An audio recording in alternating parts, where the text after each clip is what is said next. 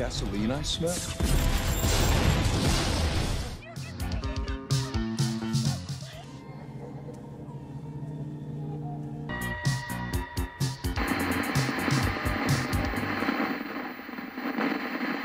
Hey everyone, and welcome back to the channel, guys. I hope you all are doing amazing as always, and it's me, Joe, as always. And today, guys, I want to talk about Scream 6, and to be exact, I want to talk about Ghostface and the way he was in Scream 6 and why I think that it really worked.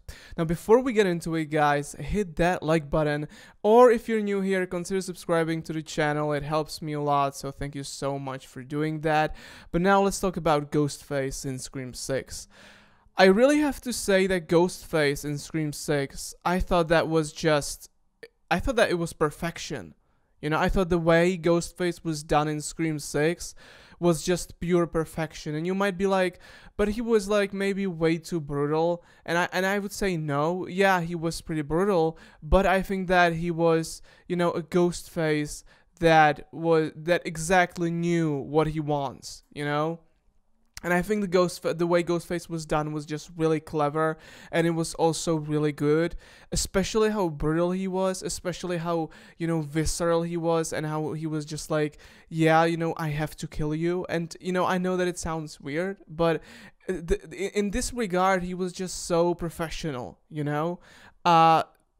If you take Ghostface from like OG Scream or Scream 2 or Scream 3 or even Scream 4, or even Scream 5, essentially, in these movies, Ghostface was sometimes kind of a douchebag, he was really unprofessional and just really messy with his stuff, But in this movie, Ghostface is like, or seems like a professional killer, like a killing machine almost. And that was definitely something that I really enjoyed about this portrayal of Ghostface, that, he wasn't just like, goofing around.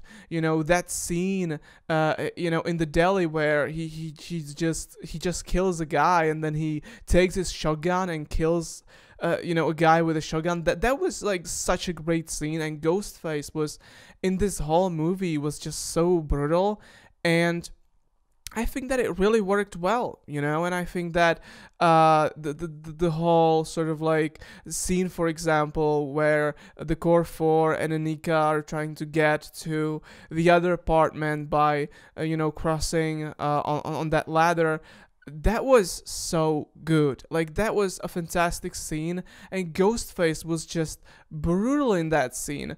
How he was like shaking with the ladder, that was just so cool. And then when Anika falls down, and it's sad, it's brutal, it's intense, but it worked so well, And I think that has to do with how Ghostface was portrayed in this movie, because I think that it just worked really well. And honestly, I think that this might be my favorite portrayal of Ghostface, I really do like the goofy Ghostface in the first Scream movie. But this Ghostface is just so brutal and just so evil that it just works really well, And yeah, I think that this might be my favorite portrayal of Ghostface, because he's just like a professional killer, He's like a killing machine, and it works really well. It really matches the tone of this movie, which Scream 6 is like really dark. But it like, I think that it fits like really, really well. So yeah, guys, these are essentially my thoughts about Ghostface in Scream 6. I think that he was really brutal, really visceral, really just like out there, and really like a professional killer. That's sort of the vibe I got, when I was watching the movie. So I really enjoyed Ghostface in Scream 6, and I think that this portrayal of Ghostface was just really well done.